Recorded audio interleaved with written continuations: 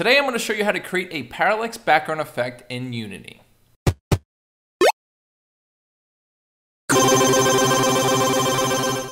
What's up guys? Last week I showed you how to write a script that made your background loop endlessly. And in this video I want to add a few lines to that script to create a perfect parallax effect. But before I get into that, I just want to recap what last week's script did. Basically we have a list of game objects that are added to our script. This can be any length of objects from just a single background element to hundreds of objects. Then when the scene is loaded, our script loops through all of these objects and creates clones of these objects. The goal here is to make enough clones of the object and space them out accordingly so they fit the width of the screen.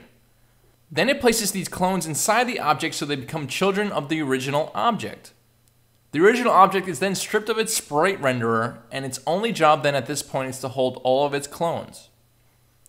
Then as the camera moves throughout the scene, we have multiple checks in place that detect if the camera is about to exceed the edge of our first or last child background object. For example, if the camera moves to the right of the screen, the first child will shift over to the right so that it covers the right edge and vice versa for the left edge. So then despite what speed our camera is moving, we will constantly have a seamless background. And if you'd like to work alongside this project, you can copy and paste this script off our website, or if you're a Patreon subscriber, you can download this project from our Patreon portal. Okay, let's begin. To modify the script to make it have a parallax effect is actually rather simple and only involves a few lines of code. So before we start coding, I want to explain how this is intended to work. Firstly, I want to mimic a perspective functionality. For those who are familiar, the further an object is away on the z-axis, the slower it will move in the background. So I like to set up my background objects to have a different z-axis value depending on the distance and speed I'd like it to move. So for an object like the sky, which contains stars, should be really far away. So let's set the value to something like 120. Then let's take the far mountains and change this value to something like half of that, so let's put 60.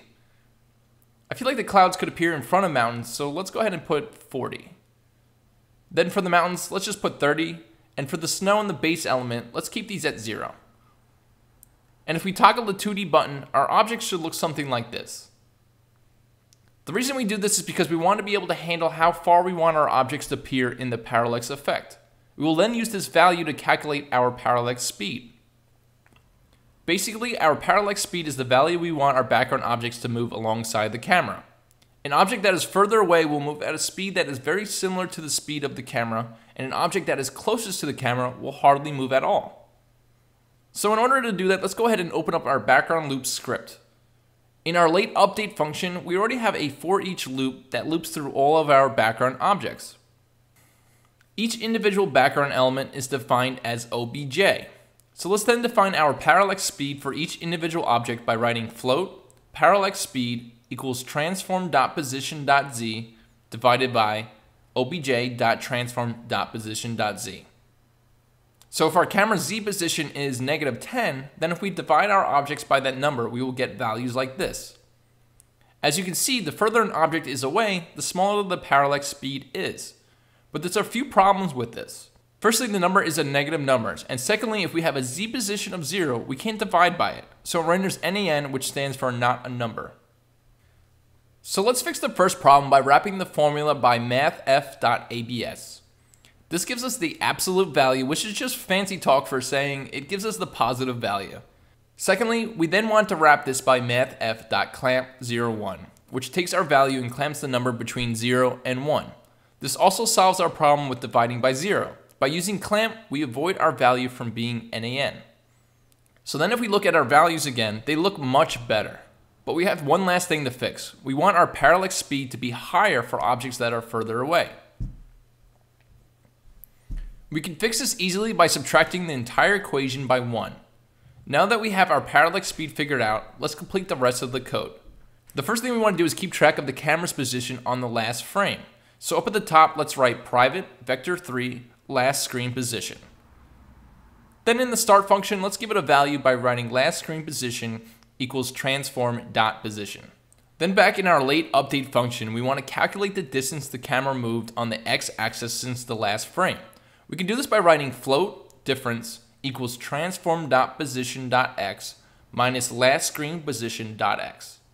In order to keep track of the last screen position, let's define the value on the bottom of our late update function.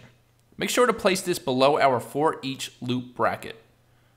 And then go ahead and write last screen position equals transform.position. And now that we have our parallax speed defined and the distance our camera traveled, we can move our parent objects accordingly. To do this, we're going to use translate. So go ahead and write obj.transform.translate and in parentheses write vector3.right times difference times parallax speed. And if we press play in Unity, we should have a perfect parallax effect in our background using an orthographic camera. That was pretty quick and painless, right? If you found value in this video, go ahead and tap that like button and consider subscribing to this channel so you don't miss any future videos. And if you want to download this project including the artwork that was used, become a member on Patreon. All Patreon subscribers have access to all the projects that are used in these videos, plus a lot more. Thank you for watching, and I will see you next week.